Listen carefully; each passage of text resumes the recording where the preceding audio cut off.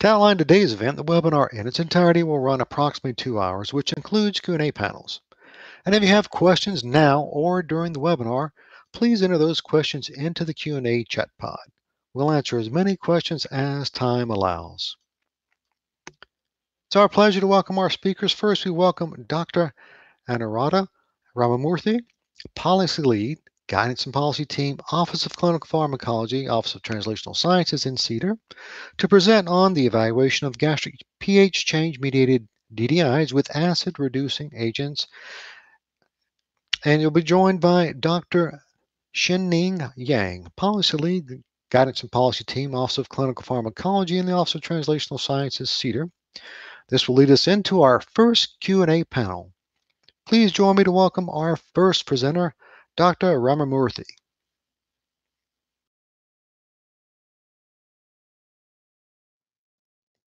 Hello everyone. A warm welcome to this session. As a quick introduction, my name is Anuradha Ramamoorthy. I'm a Master Scientist and Policy Lead in the Guidance and Policy Team, which is within the Office of Clinical Pharmacology, CDER, FDA. I'm here today with my colleague, Dr. Xinning Yang, who is also a Policy Lead from the Guidance and Policy Team. Thank you for joining us today for the SBIA webinar session on the guidance for the industry titled Evaluation of Gastric pH-mediated drug-drug interactions with acid-reducing agents. And we'll be talking about study design, data analysis, and clinical implications. This is a final guidance that was published earlier this year in March of 2023. This addresses comments submitted to the draft guidance, which was published in December 2020. Before we take a look at the guidance in depth, I'd like to acknowledge and thank the working group members and the subject matter experts who have contributed to this guidance. This guidance also relies extensively on the collective experience of the OCP review staff, and we'd like to acknowledge them as well.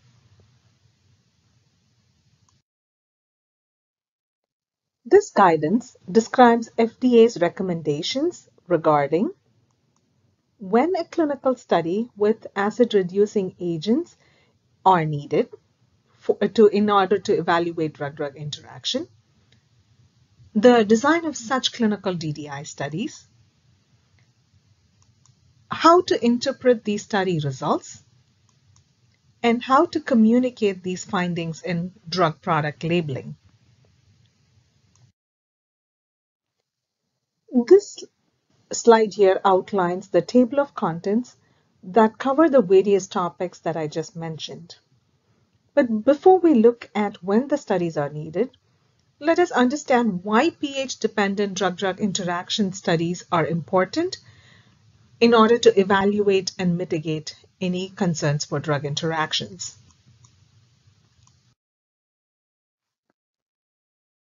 Acid-reducing agents are commonly used medications that treat certain gastrointestinal diseases or conditions. While some of these drugs are available through prescription, others are available over the counter. The most commonly used acid-reducing agents include antacids, which are short-acting, histamine receptor antagonist or H2 blockers, which are intermediate-acting, and proton pump inhibitors, which are long-acting. These acid-reducing agents lower the level of stomach acid, and they consequently elevate gastric pH. This can affect the solubility and dissolution of some orally administered drugs that may be susceptible to changes in gastric pH. And as a result, the bioavailability of the drug could be altered because of this concomitant administration with acid-reducing agents. And this could potentially result in loss of efficacy for weak base drugs or increased adverse events for weak acid drugs. Now, let's look at when clinical DDI studies with acid-reducing agents should be conducted.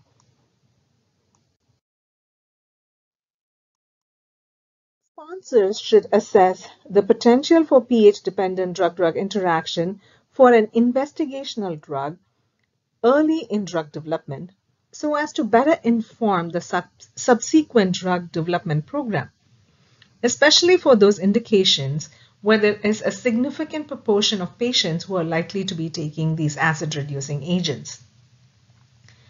In general, if the drug is determined to have a potential for pH-dependent drug-drug interaction, the sponsor should conduct a clinical study to characterize the effect of acid-reducing agents on the pharmacokinetics of the investigational drug.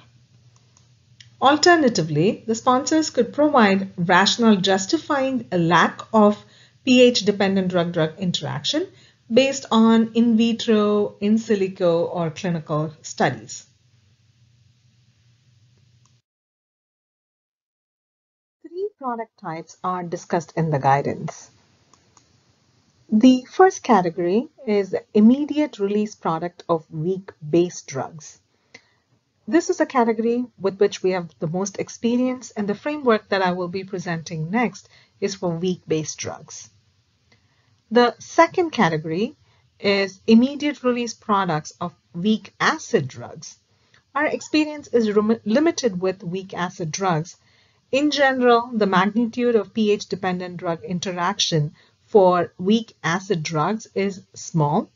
It is possible that co-administration with a proton pump inhibitor or H2 blocker could result in higher Cmax or AUC of the weak acid drug. Whether to conduct a clinical study will depend on the safety profile or exposure safety relationship of the investigational weak acid drug. The third category is the modified release products. There is limited experience with clinical pH-dependent DDI evaluation for modified release products. Modified release products with pH-sensitive release mechanisms can have the potential for drug interaction with acid-reducing agents. Sponsors should consult appropriate review divisions for drugs that have modified release profile that can have a pH-dependent drug interaction liability. Here is the snapshot of the framework that can be used to evaluate the risk for pH-dependent drug-drug interaction. This is for immediate release products of weak base drugs. The potential for an investigational drug to have an interaction with an acid-reducing agent can be assessed in a stepwise manner based on the physicochemical properties of the drug substance and dissolution profiles of the drug product. I'll walk us next through each of these steps. It starts with asking the question if the investigational drug has a pH-dependent solubility in the relevant physiologic pH range. It's important to characterize the solubility profile of the drug substance over this physiologically relevant pH range of, for example, say pH 1 to 6.8. If the answer is no, then the drug is unlikely to have clinically relevant drug interaction with the acid-reducing agents. Now let's focus on the right side. If the answer to the initial question was yes, that the investigational drug does have a pH-dependent solubility, then the next question becomes, if the investigational drug solubility at pH 6 to 6.8 is less than dose divided by 250 ml. If the answer is yes, then the drug is likely to have an interaction with acid-reducing agents, and a clinical study is recommended. Certain alternative approaches can also be utilized, and Dr. Yang will talk about it shortly. An additional optional step in the process is when the sponsors can compare the dissolution profile of the investigational drug product at different media conditions.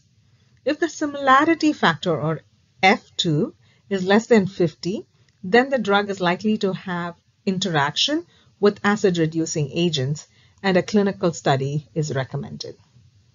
However, if the drug solubility at pH 6 to 6.8 is not less than dose divided by 250 ml, or If F2 is greater than 50, then during the dissolution profile comparison, then the drug is unlikely to have clinically relevant interactions with acid-reducing agents. Now let's talk about some additional factors to consider here. First one is solubility. It is important to characterize the aqueous equilibrium solubility profile of the drug substance over that physiologically relevant pH range of 1 to 6.8. The dose used to calculate the reference solubility, that is the dose divided by 250 ml, should be the maximum recommended therapeutic dose that's intended to be marketed. Next, formulation and dose used in dissolution test. The initial formulation can be used early in drug development to help assess the liability for pH-dependent drug interactions.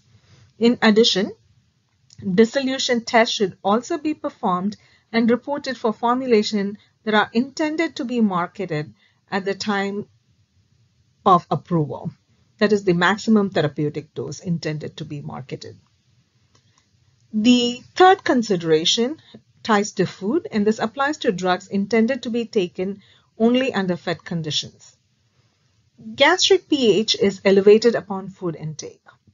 For a drug that is intended to be taken under fed condition, the impact of gastric pH change should be evaluated by comparing solubility and dissolution profiles at conditions representing the fed state pH conditions to that of pH 6 to 6.8. With that, I'll pass this on to Dr. Yang to discuss study design considerations as well as interpretation and communication of the results. Thank you. Thanks, Anu. In the next couple of slides, I will talk about design and the conduct of clinical DDI studies. The studies generally can be conducted in healthy subjects when there are safety concerns to preclude the use of a healthy subject. Studies should be conducted in patients. The number of subjects should be sufficient to allow a reliable estimate on the magnitude and the variability of the results. Crossover study design is often used and preferred because it reduces the impact of between subject variability on the results. When a drug has a very long half-life, parallel study design can be considered. In terms of the choice of acid-reducing agent, ARA, proton pump inhibitors, PPI, are generally preferred because they are longer pharmacodynamic effect, and also they are widely used by patients than other ARAs. When a PPI is used, a pre-treatment period of 4 days or more is needed to reach the steady state of its pharmacodynamic effect before the administration of an investigational drug. Because a PPI effect is long-lasting, it's not expected that staggered dosing of PPI with investigational drug can mitigate pH-DDI risk. In contrast, H2 blocker has a relatively shorter duration effect on gastric pH. Thus, staggered dosing with H2 blocker may be studied as a strategy to mitigate pH-DDI effect. For example, investigational drug can be given 2 hours before H2 blocker and 10 to 12 hours after H2 blocker, and this strategy can be studied in the clinical DDI study. Antacid can also be considered. It has a shorter duration on gastric pH change. When considering which ARA is used, we need to pay attention to avoid the ARA that can affect other mechanisms. For example, omeprazole inhibits CYP2C19. If an investigational drug is mainly metabolized by CYP2C19, omeprazole should not be used, because the inhibition of CYP2C19 may confound the results due to gastric pH change. Similarly, cimetidine is well known to inhibit multiple CYP enzymes. In addition, it also inhibits renal transporter MATE1 and MATE2K. When this transporter play an important role in the PK of an investigational drug, cimetidine should be replaced by other ARAs. We know that pH-DDI effect can be formulation development. Therefore, the to-be-marketed formulation of an investigational drug is recommended for the clinical DDI study. However, it's recognized that such a formulation may not be available during early drug development, and it's helpful to evaluate the pH-DDI effect earlier. So if a study is performed with an early formulation, justification should be provided on why the results obtained can be extrapolated to the to-be-marketed formulation if a further study is not planned. In terms of dose, for investigational drug, to reflect the worst-case scenario, its highest dose intended for therapeutic use should be studied. And for ARA, its highest dose that is commonly used in clinical practice should be studied. For example, 40 mg for esomeprazole or 40 mg for omeprazole.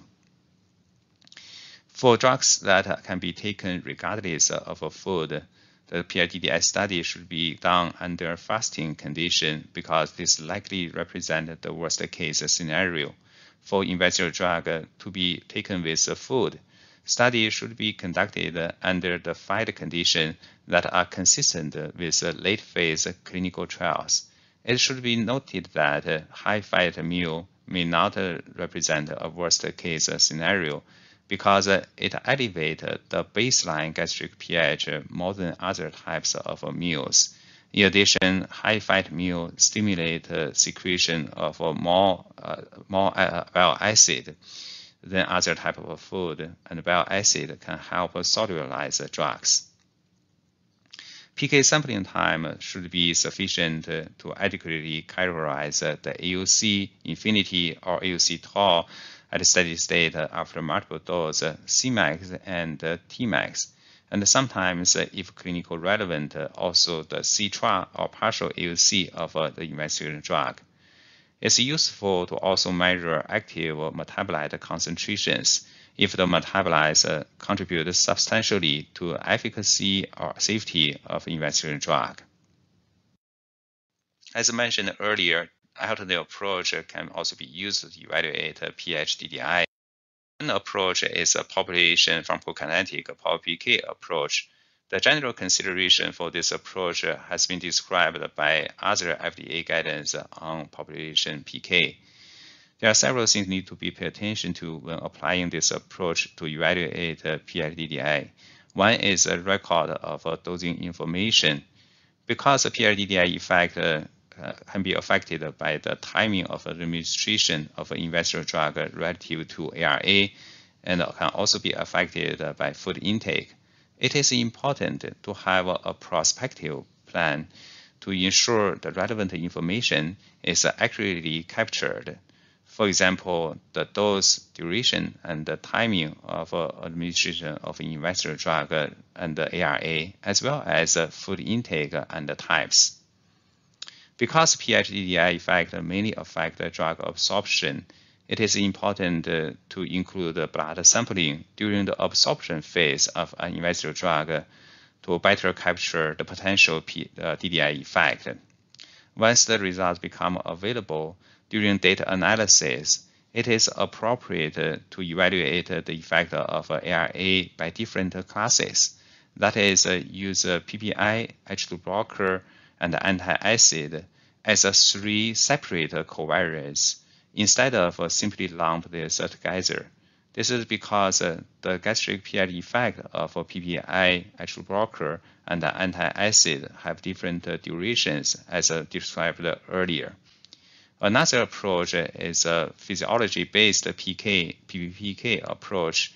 It can sometimes used to evaluate pH-DDI risk and can also used to inform the design of a clinical study. The application of PK in this field is still evolving and continuously being evaluated by the FDA. So companies are encouraged to consult the appropriate review division if they pursue PK approach to evaluate pH-DDI risk. In the next couple of slides, I will talk about extrapolating clinical DDI study results and the implication for labeling recommendations. Generally, clinical DDI study results with an ARA can be extrapolated to other ARA within the same class. For example, from one PPI to other PPI at those levels that achieve a similar gastric pH elevating effect. Extrapolation of the finding with one ARA to other in-class ARA may be confounded when a dedicated DDI study is conducted with an ARA that has a multiple interacting mechanism besides a change in gastric pH, such as omeprazole can inhibit CYP2C19, cimetidine inhibit multiple CYP enzymes, as well as some transporters, as described earlier. A framework is to be presented below to extrapolate the result from a dedicated study to support labeling recommendation. This framework describes a situation where immediate release product of a weak-based investigational drug is conducted with a PPI. Because a PPI's effect is long-lasting, negative results indicate lack of pH-DDI risk of an investigational drug. Whether the results can be considered as clinical significant or insignificant is determined based on the exposure-response relationship or dose-response relationship of an investigational drug. If the results is considered a clinical significant change, it has several implications for labeling recommendation. One is to recommend avoiding use of investigational drug with PPI. Companies can conduct a further study to evaluate a lower dose of a PPI, since it is possible that there may be dose-dependent effect of a PPI. For atrial blocker, it's also recommended to avoid use with atrial blocker, and companies can conduct a further study to evaluate one or more staggered dosing scheme to identify a clinical practical dosing regimen to mitigate the pH-DDI effect when given with atrial blocker.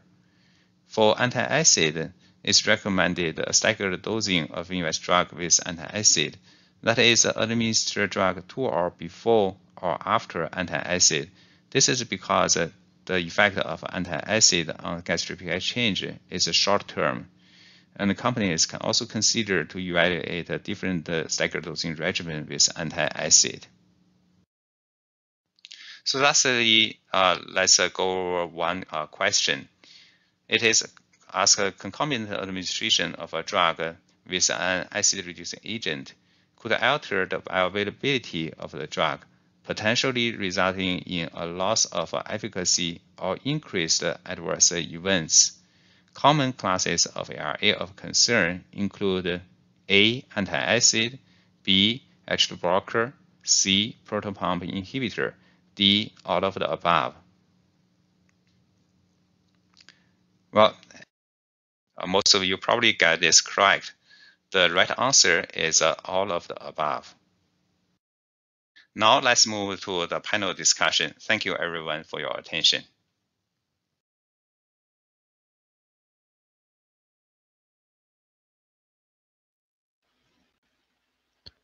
Thank you for the great presentation. We'll now transition into our Q&A session panel. As a reminder, if you haven't had a chance to enter your questions into the Q&A chat pod, please do so now. We'll answer as many questions as time allows. We'd like to welcome to the Q&A panel Dr. Fang Wu, Senior Pharmacologist, Division of Quantitative Methods and Modeling, Office of Research and Standards in the Office of Generic Drugs, and Dr. In-Suk Kim, Master Scientist in the Division of Inflammation and Immune Pharmacology, Office of Clinical Pharmacology in the Office of Translational Sciences, CDER. Looks like we have a few questions that are already starting to roll in. The first group of questions will be directed to Dr. Ramamoorthy. And here is the first question. Does the framework for assessing clinical DDI risk for ARAs apply to weak acid drugs? Thank you for the question. It's a very important question. as we discussed, we have the most experience with weak-based drugs, and the framework that was presented just shortly, as well as what's in the guidance, is based on data and analyses from weak-based drugs. Compared to weak-based drugs, we have limited experience with weak acid drugs, while the majority of weak acid drugs may show little to no change in the concentrations in the presence of proton pump inhibitors or H2 blockers. The drug interaction potential can also vary by the mechanism of interaction for the different weak acid drugs and the type of ARA that may be co-administered. For example, if we take antacids, antacids can form chelation products with some weak acid drugs, and that could result in decrease in drug concentrations. While this is out of scope for the guidance per se, it is an important consideration during designing any of the studies. And from our limited experience from weak acid drugs, the prediction algorithm that works for weak-based drugs has limited prediction accuracy and may not work well for weak acid drugs. So whether to conduct a clinical study will be dependent on the safety profile of the investigational weak acid drug and also its exposure safety relationship. So this essentially becomes a case-by-case determination that will have to be made. And so we encourage the sponsors to consult the review divisions in such situations.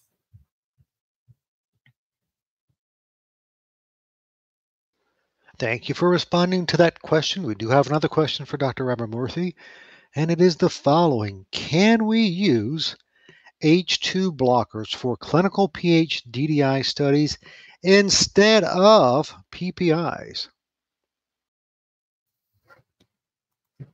Again, thank you for that question. That's also a very interesting question.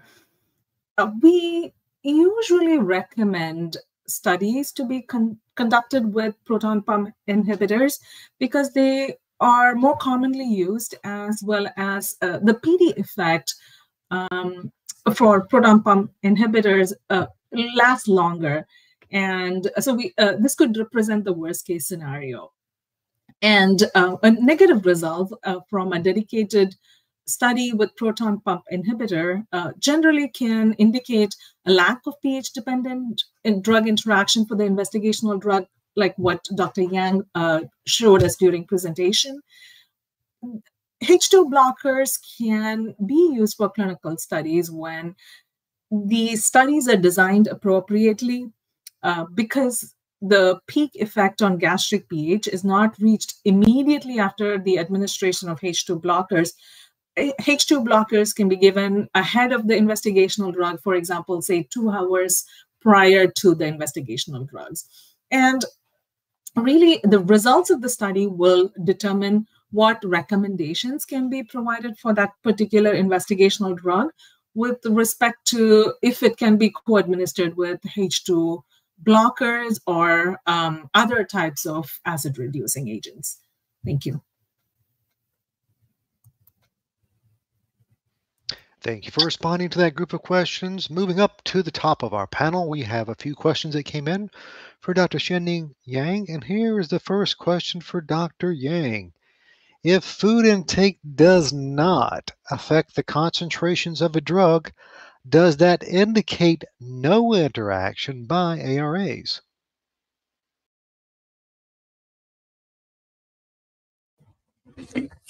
Yeah, sure. That's a very good question. Can you hear me?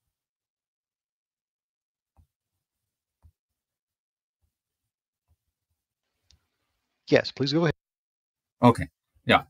Well, although food effect elevate gastric pH for a period, but it doesn't necessarily mean that when an investigational drug is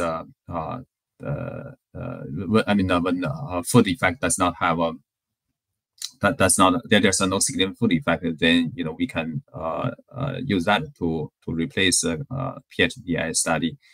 Actually, there are some clinical DDI studies showing that some drug, even when they were taken with food, their exposure was still reduced by PPI or H2 blocker to some extent.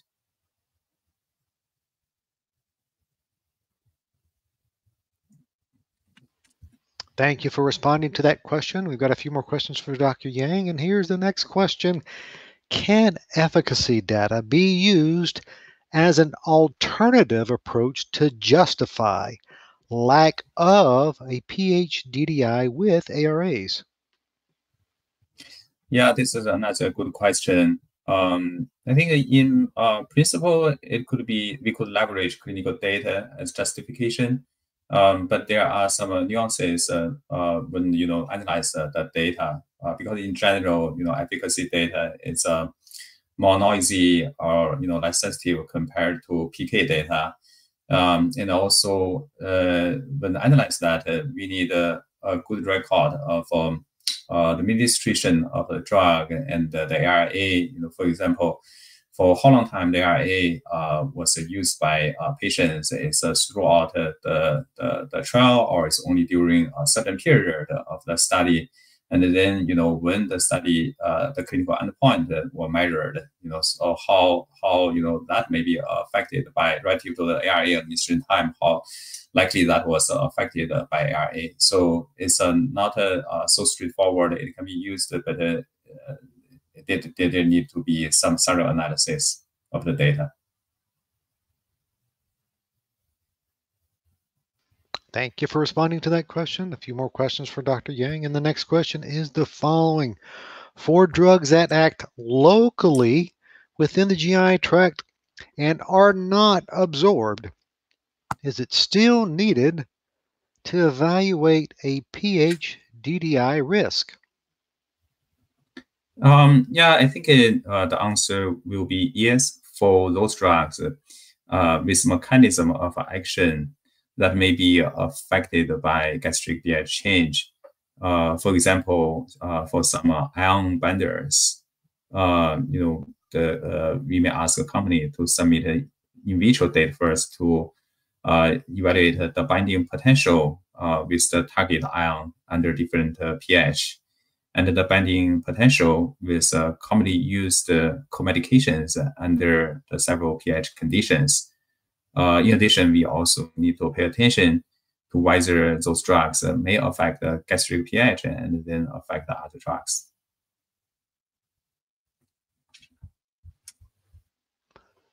Thank you for responding to that question. We have one final question for Dr. Yang in this round. And here's the question. If the clinical PK-DDI study shows a decrease in the Cmax of greater than 25%, but less than 30 or 40%, how do we evaluate whether the clinical significance of this DDI is weak or moderate, similar to what is done for enzyme-based DDIs?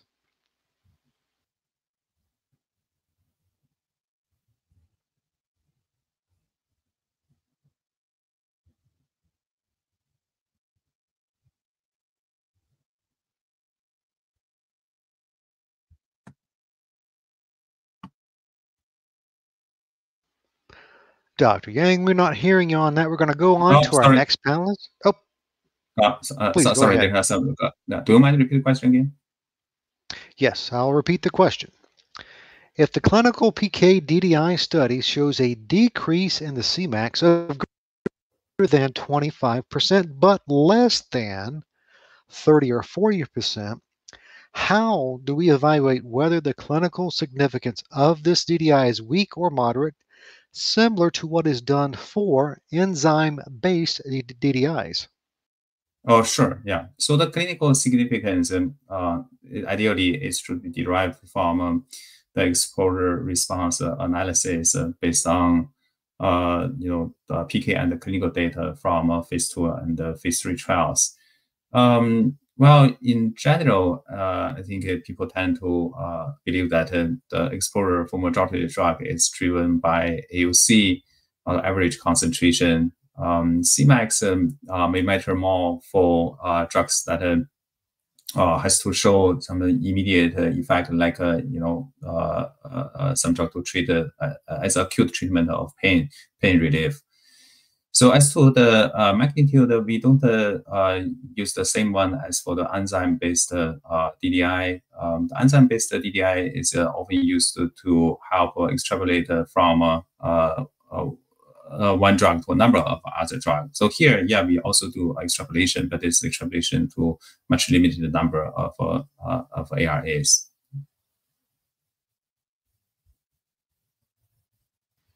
Thank you for responding to that group of questions. Moving on to our next panelist. A few more questions came in for Dr. Fang Wu. Here's the first question for Dr. Wu.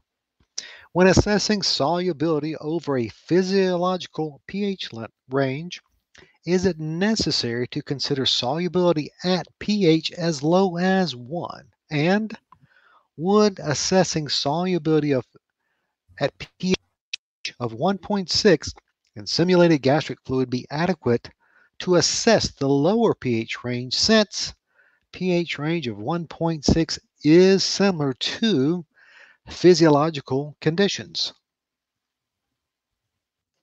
Thank you for that question. We recommend using pH 1 to pH 6.8 for evaluation, because that's referred to the 9 guideline, the BCS guideline for the making the physiological pH range. However, you can also consider the biorelevant the conditions like a pH 1.6 if you have provided justifications and also mimicking the in vivo situation. Thank you. Thank you, Dr. Wu, for responding to the question. We have a couple more questions, and here is the next question. Could you please elaborate more on the utility of dissolution data as an optional step to assess clinical DDI risk with ARAs? Thank you for the question. Yes, according to the framework in the guideline, in addition to use a clinical dose and solubility dissolution comparison at different media conditions may be used as optional step to assess this pH-dependent DDI risk. For example, compare dissolution profiles of the drug product at different media conditions at pH 1.2 versus pH 6.8 for facet condition, and use similarity factor F2 less than 50 to predict positive DDI. Based on our research on the data collected from 65 approved new molecular entities, the prediction accuracy using dissolution profile comparison actually were comparable to the prediction using solubility and clinical dose. That's why we keep it as an optional approach. Also, please note that when appropriate with justification, other dissolution parameters, for example, different apparatus, speed, and biorelevant media can be selected based on the properties of the drug substance and product, which may make better the in vivo situation. Thank you. Thank you for responding to that question. The next question for Dr. Wu is the following.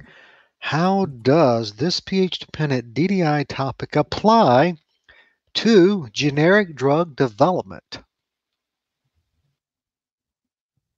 Thank you for the question. For generic drugs, when there are formulation-dependent gastric pH-mediated DDI, additional BE studies in subjects with altered gastric pH may be needed. For example, when ROD and the test product contain different levels of pH stabilizing or modifying excipients, high risk of having different degree of pH-dependent DDI exists. In such situation, an additional fasting BE study in the presence of ARA could be recommended for generic drug product.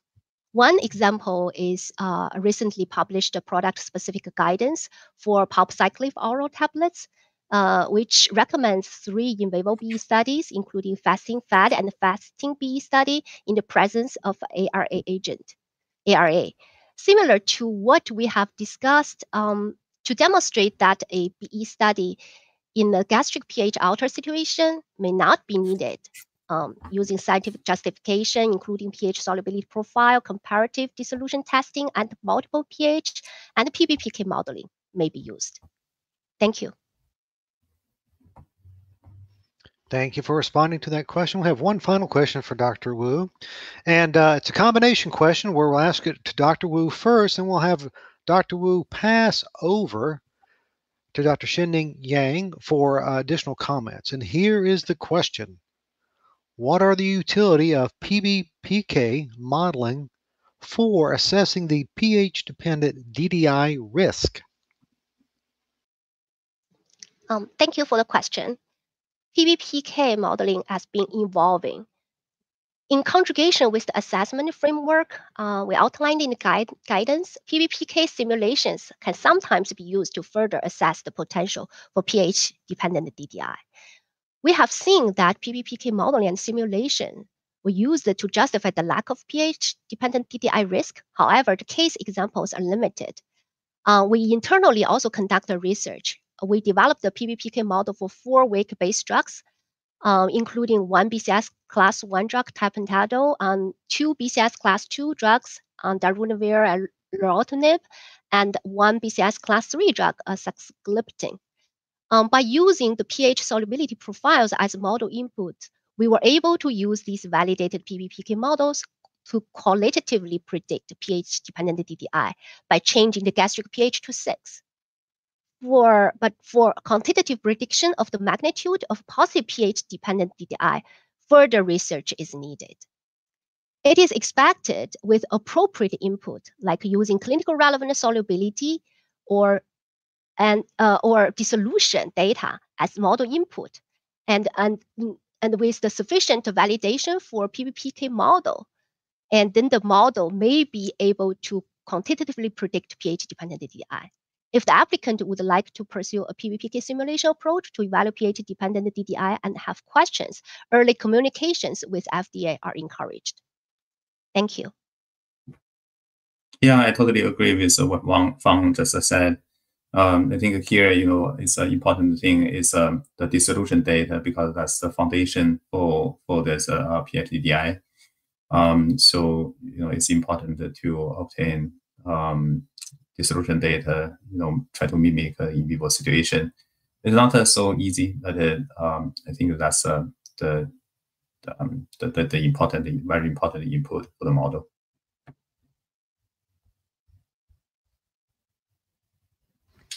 Thank you both for to that question. Moving on to our next panelist, we do have a few questions that came in for Dr. In-Suk Kim. And here's the first question for Dr. Kim. What considerations should we give when selecting PPIs for gastric pH-dependent DDI studies? Can you hear me? Okay, thank you for the question. So basically, all PPIs are expected to increase the gastric pH above 4. So therefore, if your drug's solubility changes in the pH range above 4, any PPIs can be used for a clinical DDI study. We recommend that the highest commonly used therapeutic dose of the chosen PPIs to be used to test the clinically relevant worst case scenario, because there are multiple indications for different doses approved for each PPIs.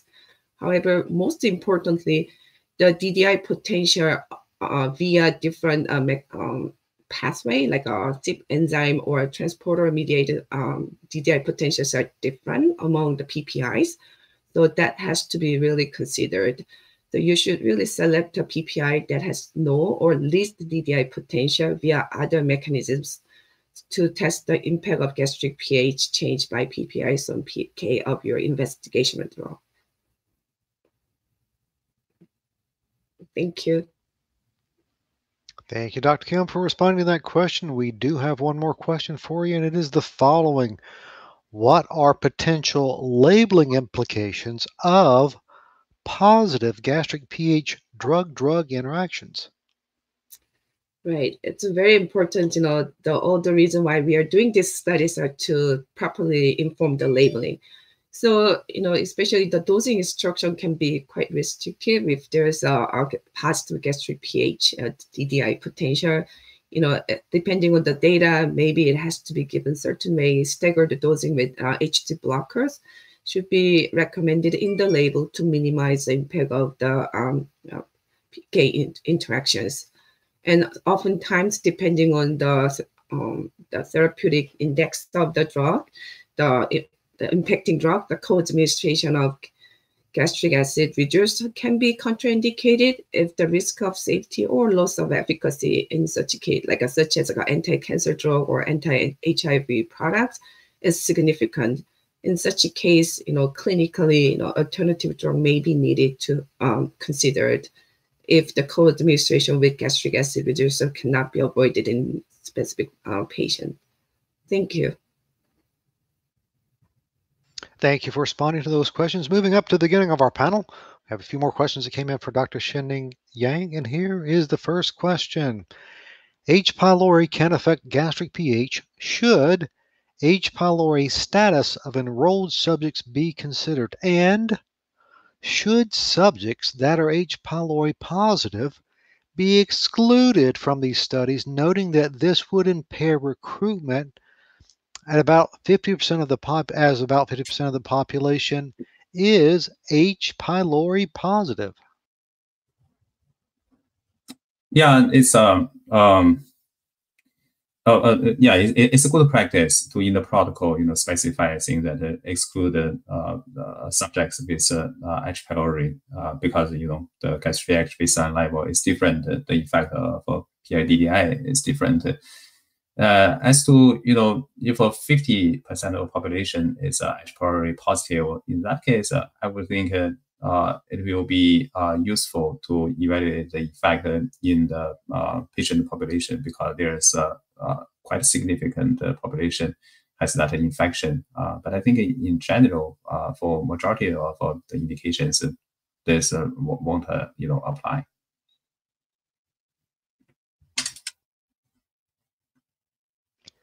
Thank you for responding to that question. The next question for Dr. Yang is the following. In addition to testing staggered administration of an H2 antagonist and investigational drug, is it an option to offset the ARA impact by administering in drug with an acidic solution?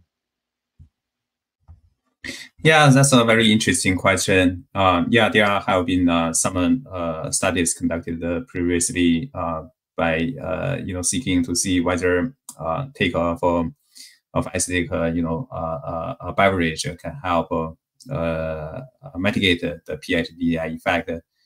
Based on the limited number of clinical DDI study reported, sometimes it works, sometimes it's not. So it depends on the purpose. If a company want to explore that, it's worthwhile to accumulate more knowledge for. But there are some further consideration of whether this translated to clinical practice as to how much the beverage you need to drink. So it has to be well designed and defined.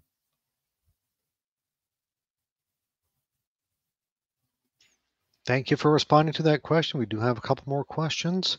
Here's the next question. If an interaction is shown lower dose for Dr. Yang, understanding that will affect labeling, and do you still have to conduct ARA study at a higher dose?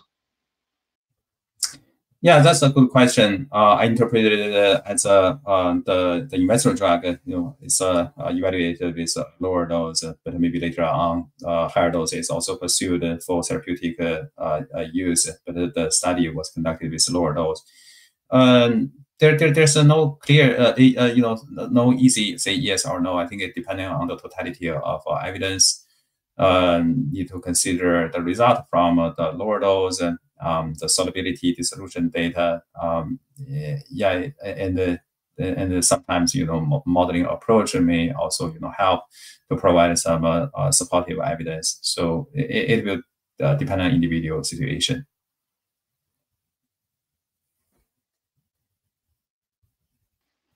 Thank you for responding to that question. We do have one final question for Dr. Yang, and here's the question.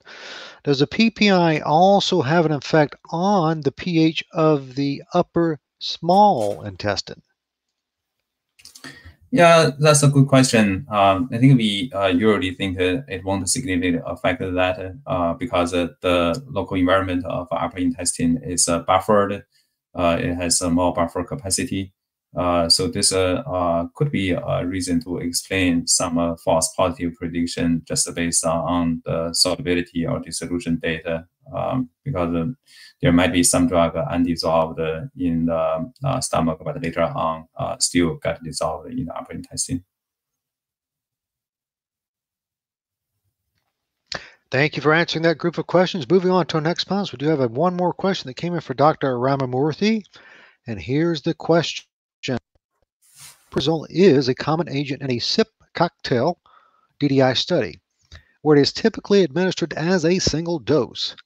Can this evaluation be used as a preliminary analysis of an ARA effect on investigational drug exposure, and can this be used in lieu of a dedicated study if the result is negative? Well, thank you for that question. That's a good question. We recommend pre-treatment with proton pump inhibitors, including omeprazole, for several days, say, for example, 4 to 7 days. This is because to reach the pharmacodynamic steady state for these drugs before we can administer the investigational drug. So the study is done also for understanding the worst case scenario. So we do not recommend a single dose study, but rather pre-treatment for several days. Thank you.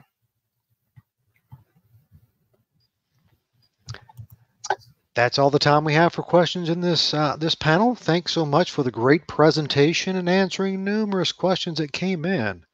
This takes us right into our next presentation on drug assessment for therapeutic proteins by Dr. Rajan Nayak, Policy Analyst, Guidance and Policy Team, Office of Clinical Pharmacology, and the Office of Translational Sciences in CDER. And also joining us will be Dr. Zhao Lin, a Senior Clinical Pharmacologist, Division of Cardiometabolic and Endocrine Pharmacology, Office of Clinical Pharmacology, and the Office of Translational Sciences, CDER. Following this presentation, we'll enter into our final Q&A panel. Please join me to welcome our first presenter, Dr. Nayak.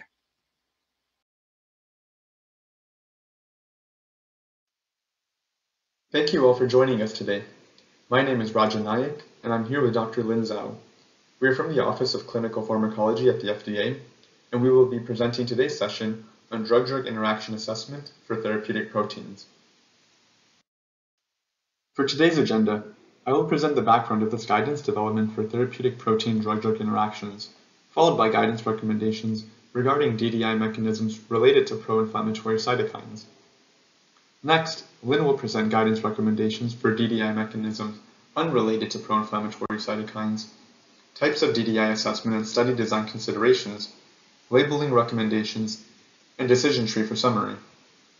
Lastly, we will have a question and answer session with panelists consisting of Alamika, Lin, myself, and Xiaofei. The FDA developed a drug-drug interaction guidance in 2012 in which the nature of therapeutic protein DDIs were addressed. Almost a decade later, in January 2020, new FDA guidances were published that addressed in vitro DDI studies and clinical DDI studies. However, therapeutic protein DDIs were not addressed in these guidances. This gap allowed for a new therapeutic protein DDI guidance to be drafted in August 2020 that would supplement the guidances for in vitro and clinical DDI studies. The purpose of this new guidance was to help sponsors of IND applications and applicants of BLAs determine the need for DDI studies for a therapeutic protein by providing recommendations for a systematic, risk-based approach based on current scientific knowledge and experience. Earlier this year in June, this therapeutic protein DDI guidance was finalized and published and included considerations and strategies for addressing DDIs for therapeutic proteins. In the years between the publication of the draft guidance in 2020 and the final guidance in 2023, many comments were received on the draft guidance. These comments were reviewed and incorporated into the final guidance, and the following changes were made to the final guidance. FDA review teams should be consulted for novel modalities such as cellular and gene therapies. Clarifications and knowledge related to the therapeutic protein transport interactions were limited. Additions of literature references. limiting text related to antibody-drug conjugates due to an ADC draft guidance being published in February 2022, and including language about modeling approaches. Before we begin assessing drug-drug interactions for therapeutic proteins, the first question to address is, what is a therapeutic protein? And a therapeutic protein is defined as any amino acid polymer with more than 40 amino acids in size. Some examples include monoclonal antibodies, antibody-drug conjugates, cytokines, enzymes, fusion proteins, growth factors, and hormones. When evaluating the potential for a drug-drug interaction between a TP and small molecules, or between TPs, consider the potential mechanism for the interaction, the disease type and severity, the product type, clearance pathways of the TP, and commonly co-administered medications. Now we will begin addressing guidance recommendations, starting with mechanisms related to pro-inflammatory cytokines. The first mechanism considers when a therapeutic protein is a pro-inflammatory cytokine. Pro-inflammatory cytokines are known to potentially inhibit CYP enzymes, and so evaluating these interactions are clinically relevant. Dedicated clinical DDI data are mostly based on interferon products, with observed inhibition of up to 2.5 times for CYP enzyme substrates. The potential mechanisms for interferon inhibition of CYP enzymes includes affecting transcription factors or destabilizing protein structure. Pro-inflammatory cytokines may also inhibit transporters.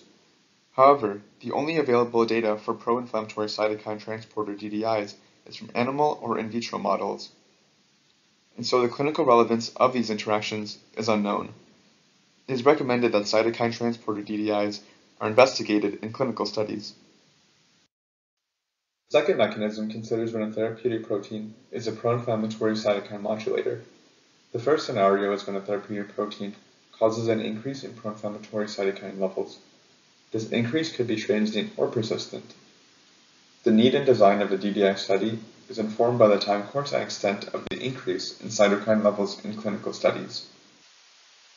An example is glofitamab, which is a bispecific antibody approved in 2023. We have an excerpt of how this interaction is relayed in drug labeling. In section 7 of the drug labeling, it is stated that glofitamab causes a release of cytokines that may suppress CYP enzyme activity and therefore increase CYP substrate exposure. Increased exposure of CYP substrates is more likely to occur after the first dose on cycle 1, day 8, and up to 14 days after the first dose on cycle 2, day 1, and during and after cytokine release syndrome. The second scenario for this mechanism is when a therapeutic protein modulates pro-inflammatory cytokines in conditions associated with elevated cytokine levels. Levels of pro-inflammatory cytokines differ by disease and the severity of disease. If a therapeutic protein is being developed for multiple indications, the potential for DDI should be evaluated in patients with indications manifesting the most severe inflammatory burden when the clinical DDI study is conducted. In the image below, we have the disease state psoriasis, in which elevated cytokines downregulate CYP enzymes and therefore increase CYP substrate exposure. Following biological treatment and disease condition improvement, the exposure of the CYP substrate is normalized to that of healthy subjects. In the event of disease relapse or rebound, re-elevated levels of cytokines result in CYP enzymes inhibition and increased exposure of CYP substrates. There are three main strategies to assess DDIs for pro-inflammatory cytokine modulator TPs. The first strategy is to provide scientific justification for no DDI potential. Examples of justifications include DDI effects seen with other agents or the same agent in other disease states with similar or more inflammatory burden. The second example is differences in exposure level of sensitive CYP substrates in healthy subjects versus the indicated population considering other covariates. Third example is the magnitude of cytokine modulation by the TP. Going back to the assessment strategies, the second assessment strategy we have is including labeling language that indicates drug-drug interaction potential. And the third DDI assessment strategy is conducting DDI evaluation and label based on study results. The next part of this presentation will be given by Lynn, and she will begin with recommendations for mechanisms unrelated to pro-inflammatory cytokines. Thank you, Rajan. Now I will start my presentation talking about observed or suspected DDIs with therapeutic proteins that are not pro-inflammatory cytokines or cytokine modulators. The mechanisms presented here are not meant to be exhaustive, and they may be expanded when emergent data support new DDI mechanisms for therapeutic proteins unrelated to pro-inflammatory cytokine modulation. The first scenario is that a therapeutic protein affects human physiological process and thereby alters the PK of co-administered drugs. A good example for this mechanism is that GLP-1 receptor agonists such as dulaglutide and albiglutide result in delayed gastric emptying. For this type of DDI, sponsors should evaluate the potential for a therapeutic protein to affect the rate of absorption of concomitantly administered oral medications. The second type of DDI unrelated to pro-inflammatory cytokines is a concomitantly administered medication impacts the distribution of the therapeutic protein to the site of target or affects target-mediated disposition of the therapeutic protein.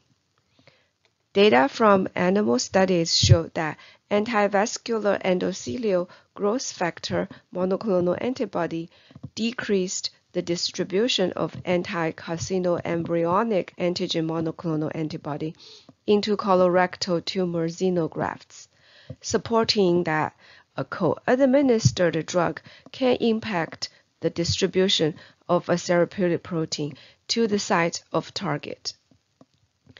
For DDI affecting TMDD of a therapeutic protein, a good example is the impact of ibrutinib on PK of rituximab. Published clinical trial data showed that the exposure of rituximab was increased by co-administered ibrutinib.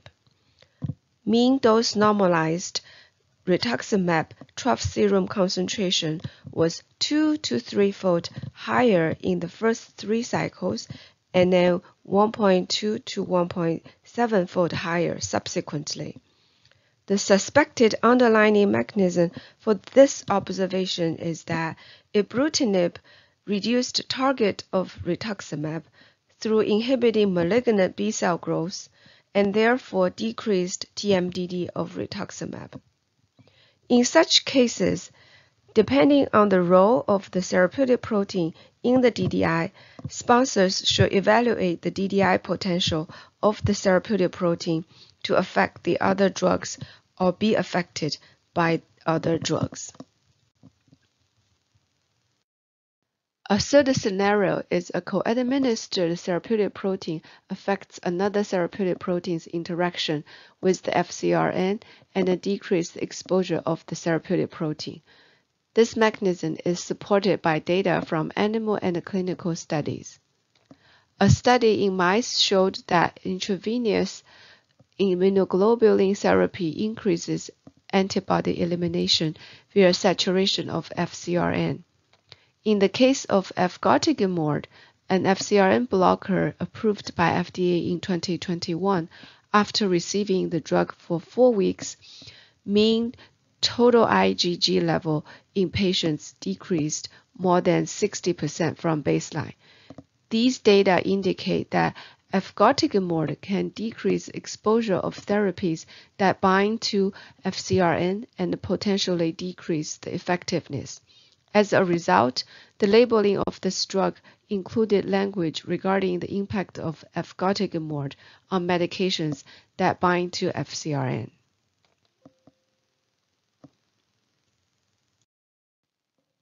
Last but not least, a concomitantly administered immunosuppressor can alter the PK of a therapeutic protein whose PK is affected by immunogenicity. A well-known example for this mechanism is the impact of methotrexate on the clearance of adalimumab. based on USPI of Humira. In multiple patient populations, the presence of ADA reduced the serum adalimumab concentration, and patients with concomitant treatment of methotrexate had higher adalimumab concentration than those without methotrexate. Also, in a prospectively designed clinical trial in rheumatoid arthritis patients, the median adalimumab level in patients concomitantly taking methotrexate was almost doubled compared to patients on adalimumab only. These data support the hypothesis that co-administration of methotrexate, an immunosuppressant, can lower ADA production and therefore reduce the clearance of adalimumab. In such cases, the potential of the other drug to affect the therapeutic protein should be evaluated. This type of DDI evaluation can be difficult to prospectively design, and as such, a descriptive analysis can often be considered adequate. Now I'm going to switch the gear and talk about types of DDI assessments and study design considerations. Using a systemic, science-driven approach to evaluate the DDI potential of therapeutic proteins is highly recommended and can involve a combination of assessment types. From a reviewer's perspective, the most informative DDI study is the dedicated clinical study. When designing such a study, here are a few items should be considered. To select the relevant study population, the DDI mechanism and the safety profile of the therapeutic protein should be considered. To decide if the study design should be parallel or crossover, the sponsor should consider the mechanism of the DDI, the PK characteristics of the drug, mainly the drug's half-life, and then the immunogenicity risk of the therapeutic protein. For example, when the effect of other drugs on the therapeutic protein is evaluated, a parallel design might be appropriate if the therapeutic protein has a long half-life. When evaluating the effect of the therapeutic protein on the other drugs, for example, the effect of pro-inflammatory cytokines or cytokine modulators on CYP substrates, a single sequence crossover design can be used. When designing a study to evaluate the effect of pro-inflammatory cytokine modulation on CYP substrates, the sponsor should determine the time course for cytokine modulation by the therapeutic protein in the specific disease state to guide the timing and the duration of administration of the substrate and the therapeutic protein in the study. Regarding substrate selection, a cocktail approach, which means simultaneous administration of substrates of multiple CYP enzymes, is an efficient way to evaluate the DDI potential for therapeutic proteins where multiple CYPs could be impacted.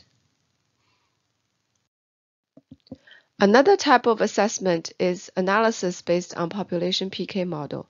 To make the population PK analysis informative in evaluating the DDI potential of therapeutic proteins, the study needs to have well-designed procedure and protocol, appropriate PK sampling schedule, documentation of the timing of administration, and type of concomitant medications. In general, this approach is used to evaluate the effect of other agents on the investigational therapeutic protein. However, the approach can also be used to evaluate the effect of the investigational therapeutic protein on the substrate of interest if planned prospectively and the data for a substrate collected.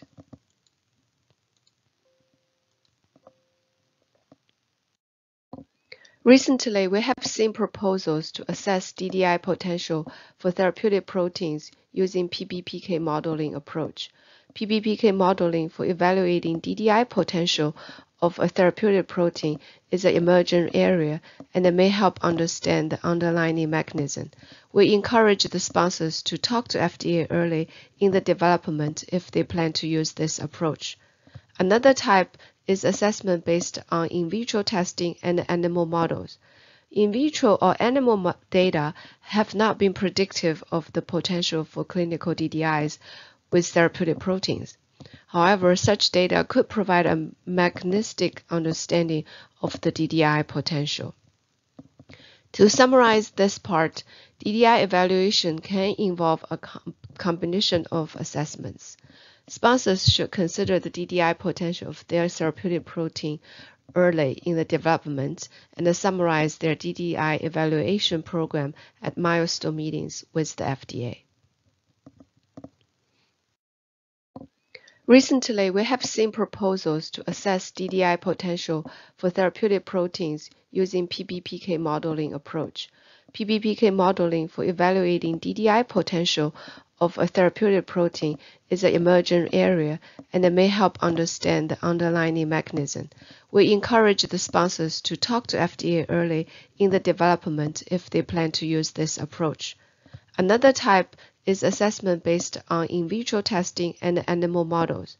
In vitro or animal data have not been predictive of the potential for clinical DDIs with therapeutic proteins. However, such data could provide a mechanistic understanding of the DDI potential. To summarize this part, DDI evaluation can involve a combination of assessments. Sponsors should consider the DDI potential of their therapeutic protein early in the development and summarize their DDI evaluation program at milestone meetings with the FDA. Next, I would like to briefly talk about what is expected to be included in the USPI of a therapeutic protein after the DDI risk assessments are conducted. The bottom line is that the USPI must include a summary of essential DDI information needed for the safe and effective use of the drug by the healthcare provider. Regarding how to incorporate such information in the labeling, we refer the sponsors to this CFR document and then the following FDA guidance. Due to the limited time, I will not go through these one by one.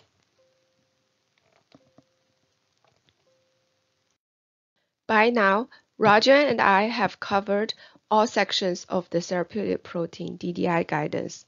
To summarize our presentation, I will quickly go over what to do with different types of therapeutic proteins. For therapeutic proteins that are pro-inflammatory cytokine modulators, we generally expect the sponsor include language indicating potential for CYP-mediated drug interactions in the labeling. If the sponsor determines that the potential for clinically significant DDI is low and it's not necessary to include labeling language indicating the potential for a DDI, the sponsor should discuss that with FDA and provide a justification for this determination. Alternatively, sponsors can assess the DDI potential in a clinical study to further inform labeling. The study can be a standalone DDI study or a nested DDI study as part of a larger clinical study in which the primary objective is not to evaluate DDIs. We recommend that DDI evaluation proposals be discussed with the appropriate review division before initiating a study. For therapeutic proteins that are pro-inflammatory cytokines, we recommend that the sponsor assess the DDI risk in a clinical study and label the findings appropriately. Last but not least, for therapeutic proteins may lead DDI through mechanisms not related to pro-inflammatory cytokine modulation, we recommend that the sponsor evaluate the DDI risk in a clinical study and label the findings appropriately. This is the end of our presentation. Before we start the Q&A session, let's run a quick knowledge check. Our question for the audience is, for what products does the 2023 FDA Drug-Drug Interaction Assessment for Therapeutic Proteins guidance recommend evaluating DDI potential? A. Pro-inflammatory cytokines. B. pro-inflammatory cytokine modulators. C. Therapeutic proteins involved in other mechanisms unrelated to pro-inflammatory cytokines. For example, co-administered therapeutic protein that affects another therapeutic protein's interaction with FcRn. D. All the above.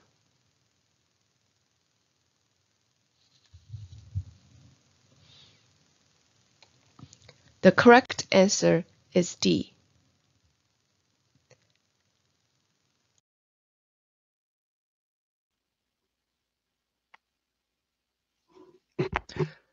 Thank you for the great presentation. We'll now transition into our final Q&A panel session. We'll give our panelists an opportunity to connect their mics to refresh the mic settings.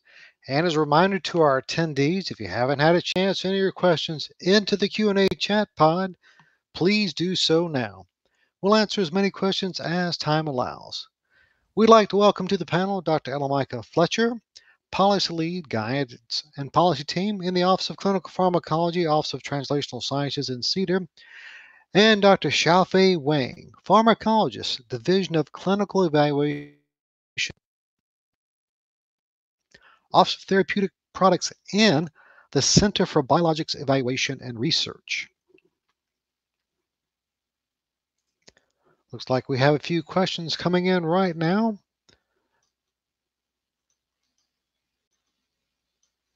And the first question will be addressed to Dr. Rajan Nayak. And here is the first question. For pro-inflammatory cytokine modulators, sponsors can provide justification for exclusion of labeling language if the DDI potential is low. Can you share more details about how to decide if the DDI potential is low or not?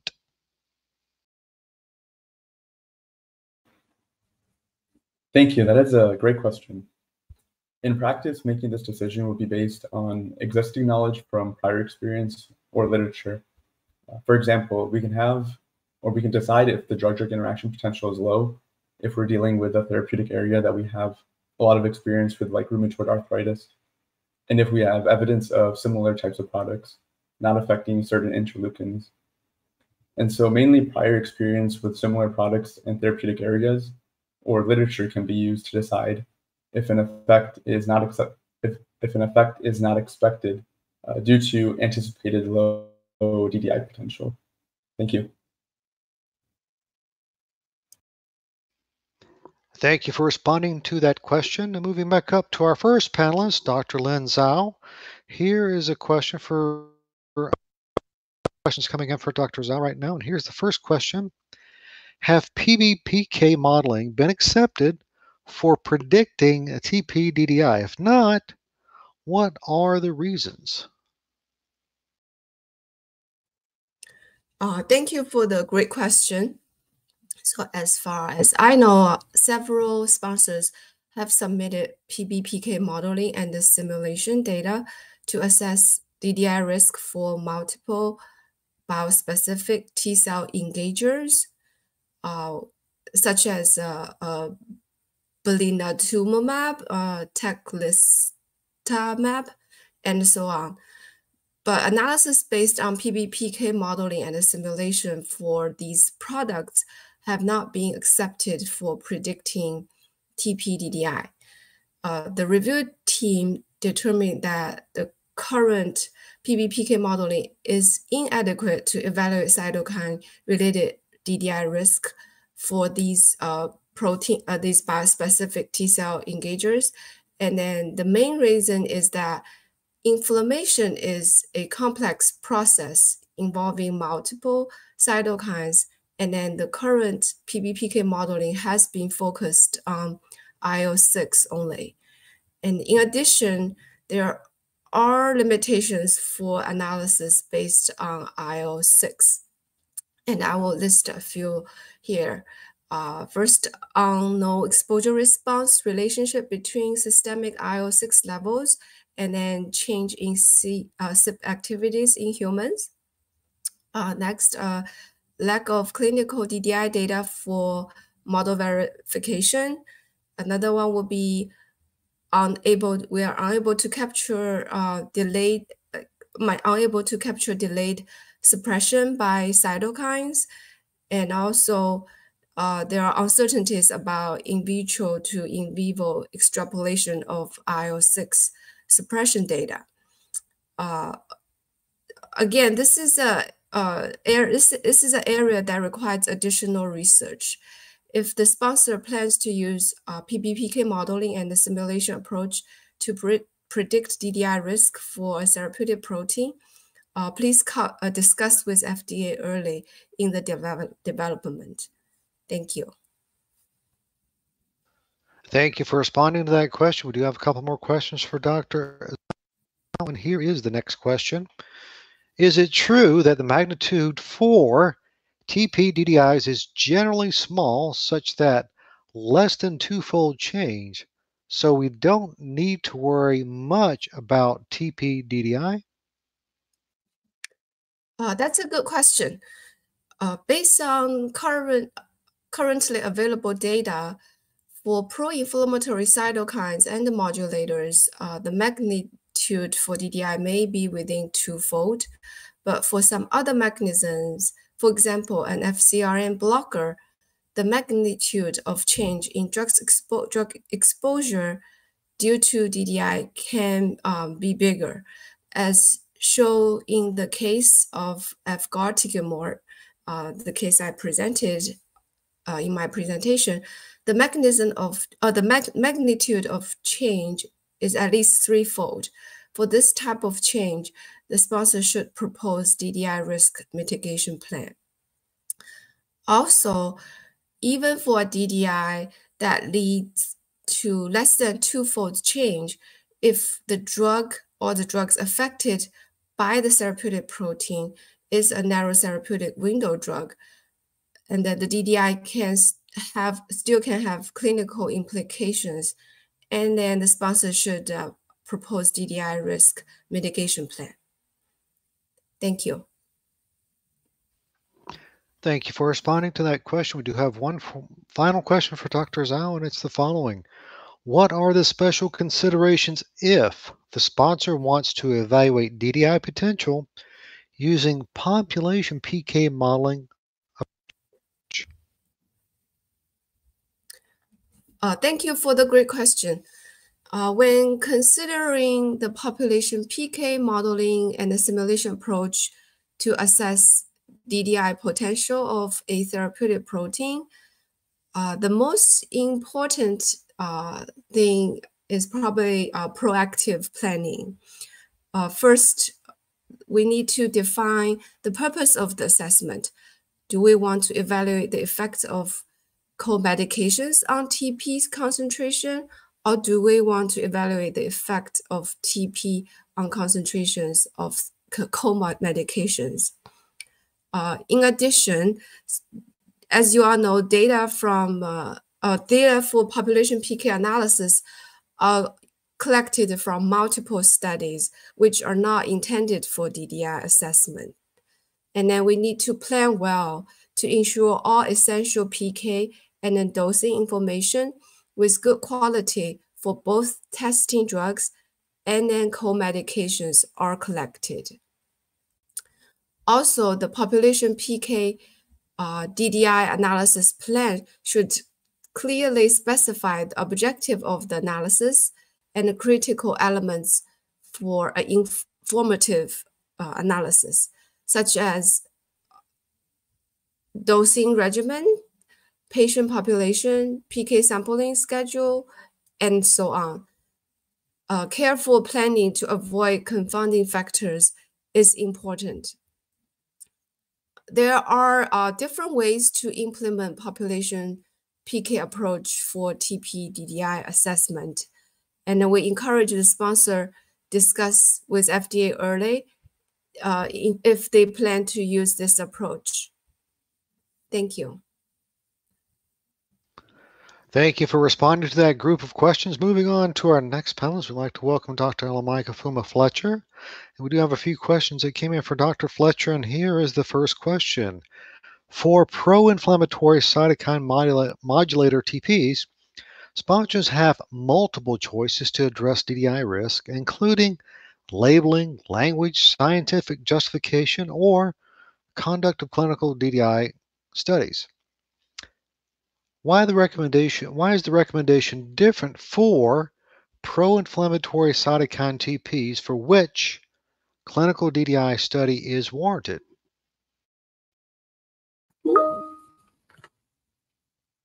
Thank you for the question. This is a good question.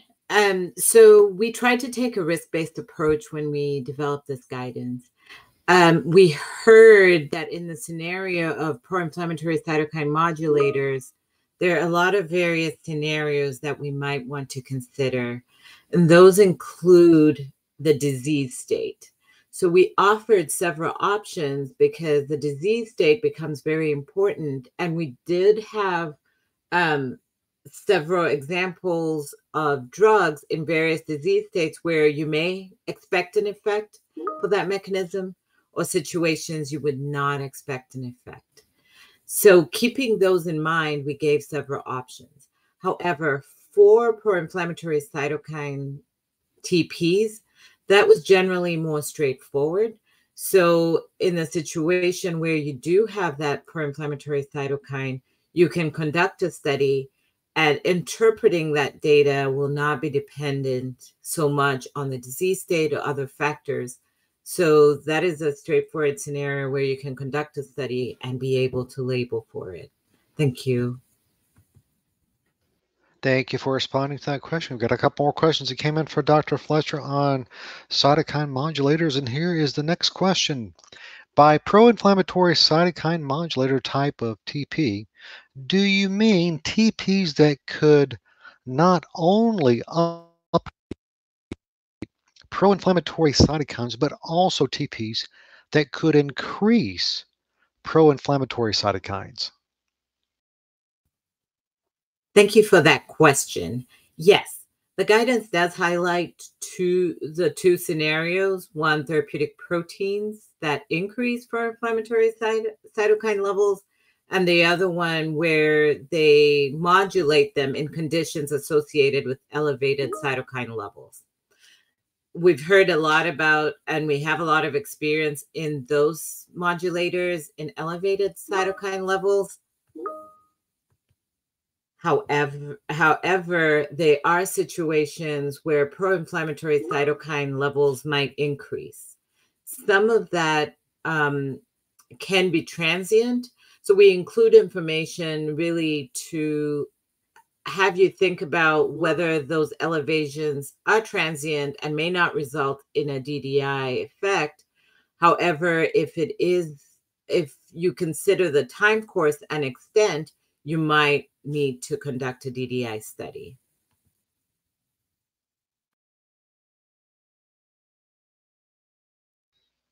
Thank you for responding to that question, Dr. Fletcher. We do have one more on pro-inflammatory cytokine modulators, and here's the question. For pro-inflammatory cytokine modulators, should we use in vitro models to assess the potential risk like we have for enzymes and transporters?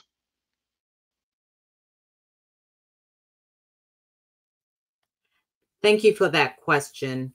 We have a section on in vitro, as Dr. Zhu mentioned a little ago. Right now, we do not have some validated methods.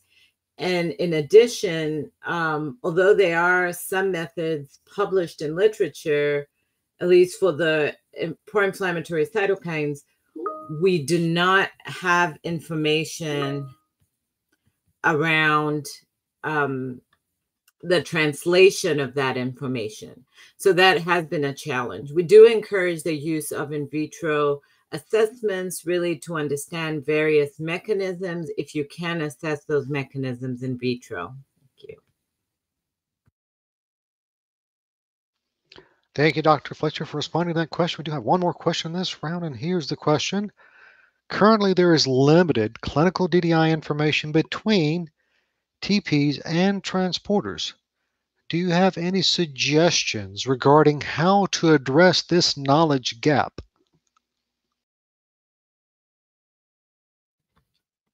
Thank you. That is a current area of interest. The guidance did focus a lot on CYP enzymes because we do have a lot of information, and a lot of the cocktails that are available look at CYP substrates. However, it is important that we fill the gaps related to transporters, and we hope to see more research in this area and that more studies are done in the area. Thank you. Thank you for responding to that group of questions. Moving on to our next panelist, we have a few questions that came in for Dr. Xiaofei Wang, and here is the first question for Dr. Wang. Although this guidance applies to therapeutic proteins, many of the general principles may be applicable to other biological products, such as novel products regulated by CDER. Are there any examples of where DDI for therapeutic products assessed in the development of CDER products? Thank you for the good question. Yes, although this guidance applies to therapeutic proteins, many of the general principles may be applicable to other biologic products, including the novel products regulated by CDER. Here I would like to give an example. Chimeric antigen receptor CAR T cells are genetically modified T cells. After administration, CAR T cells bind to the target antigen and get activated and start proliferation. Cytokine release syndrome is one of the common adverse events of CAR T cell therapy. Interleukin-6 is one of the most elevated cytokines in cytokine release syndrome. Tocilizumab, an IL-6 receptor antagonist, is one of the medications used in the management of cytokine release syndrome. Here we have a question. Does the usage of tocilizumab impact cellular kinetics of CAR T cells? To address this question, a population PK analysis was conducted to compare the expansion of CAR T cells prior to and after administration of tocilizumab. The analysis results suggest that tocilizumab has minimal impact on the cellular kinetics of CAR T cells.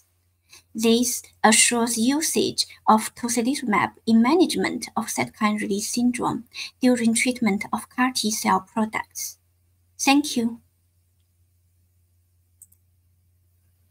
Thank you for responding to that question. We have another question for Dr. Xiaofei Wang, and here's the question. The development of novel biological products is evolving. Would you please provide some examples of where potential DDI of TP may be considered for CDER products? Yeah, thanks for the question. Yeah, we do see potential DDI of therapeutic proteins to be evaluated in the development of novel biologic products. One example is in certain gene therapies. Certain gene therapies express or co-express cytokines to achieve or enhance the drug products the risk-benefit profiles. And another example is for certain cytokines or immune modulators have been used with the novel therapies to enhance the efficacy or reduce the risks. In these situations, we recommend the investigators to consider potential drug-drug interactions of therapeutic proteins and apply the general principles of this guidance in the evaluation of DDI. And considering the complexity of novel biologics, the investigators are encouraged to discuss with FDA review teams for detailed recommendations. Thank you. Thank you for responding to those questions. Moving back up to Dr. Alamika Fuma-Fletcher, we do have a question that just came in. And here is the following question. Why can't in vitro or animal models be used to predict TP-DDI currently?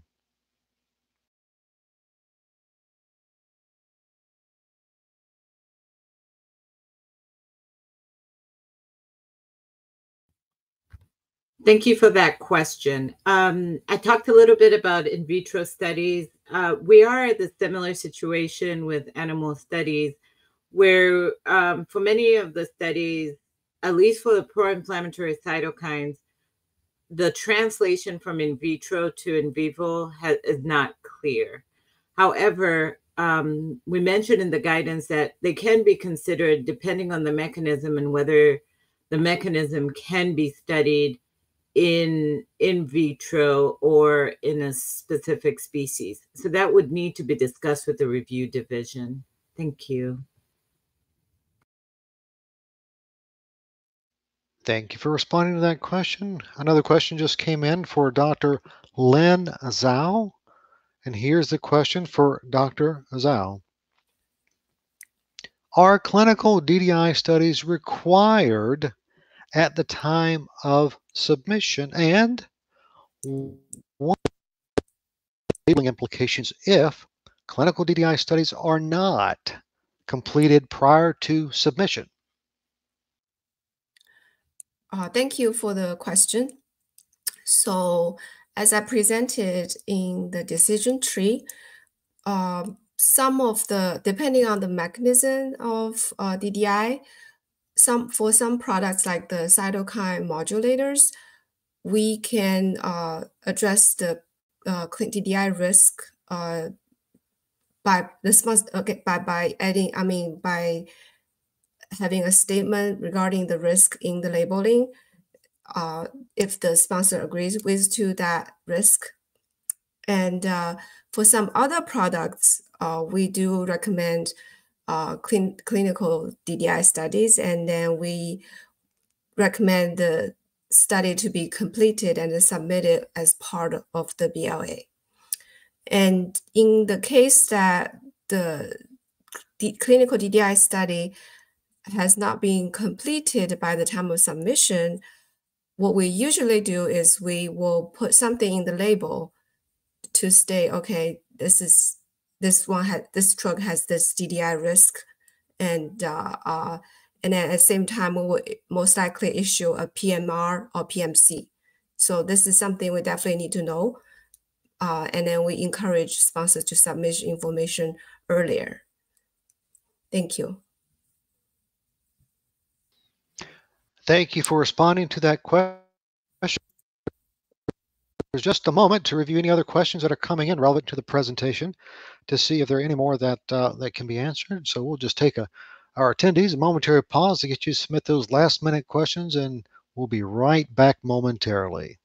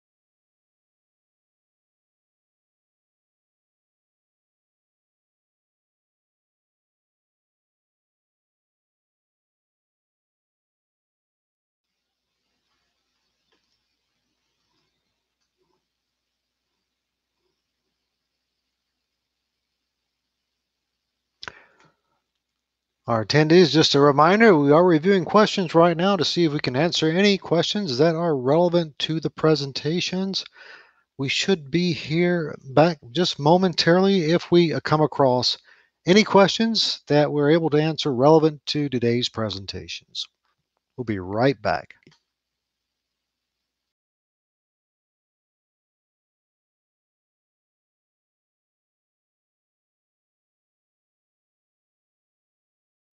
We just had a question just came in for Dr.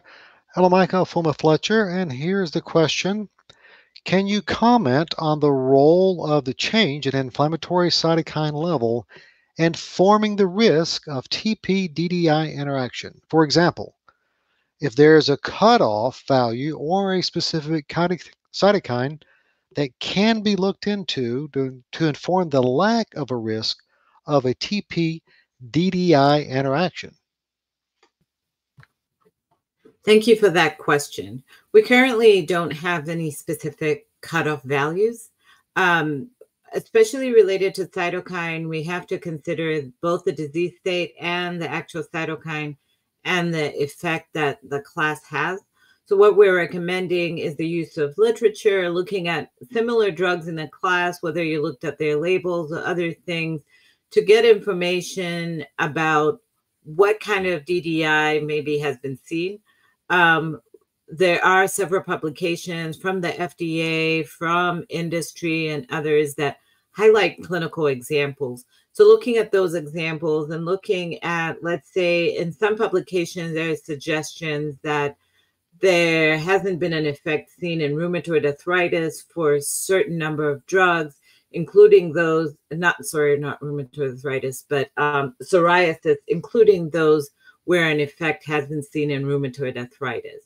So having discussions with the appropriate review function around that kind of data and looking at what the cytokines look like for your specific drug, because in some cases, it may be that your drug is modulating a specific interleukin. In another case, it may be 2 or 3, and then just looking at what that effect is and how it compares to other drugs that have been published is really how you would approach your review division. Thank you. Thank you for responding to that question. We're going to give our panelists just a few more moments to review any of the incoming questions, seeing if they can find any ones that are relevant to the presentation, and we'll be back momentarily.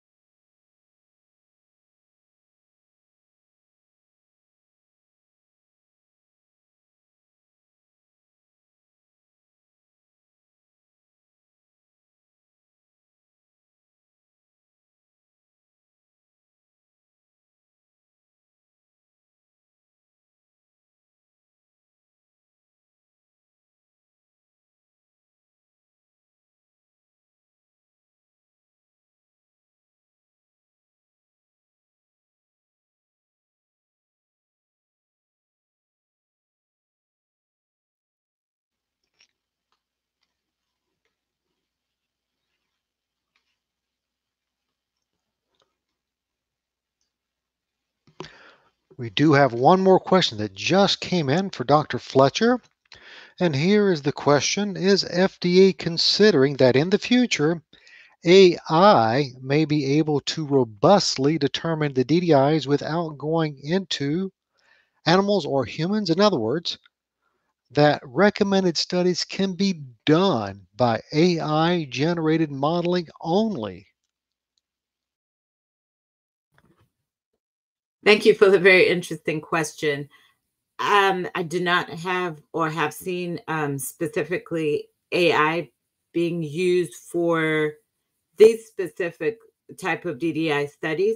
The guidance does encourage considerations of modeling We have seen pop PK models being used. We have seen some PBPK being used, although there still needs to be a lot of work in that space. So I would say FDA is open to different modeling approaches if they do make, if they can be used to address the specific question. But at this point, we don't have any experience with AI being used for this particular process. Thank you.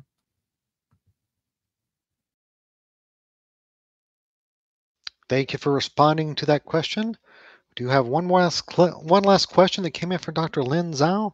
And here's the question for Dr. Zhao. Do you recommend to have an independent DDI study protocol or make it a sub-study of P2 protocols? Thank you for the great question. From a collecting information perspective, an independent DDI study is most straightforward, and then it's on the other, and at the same time, it's easier to to manage and get good qualitative data as well. But if the sponsors design the study as a sub-study, the DDI assessment as a sub-study of a phase 2 protocol, and then they consider all the key elements in evaluating the DDI risk, we will be open to that as well. Thank you.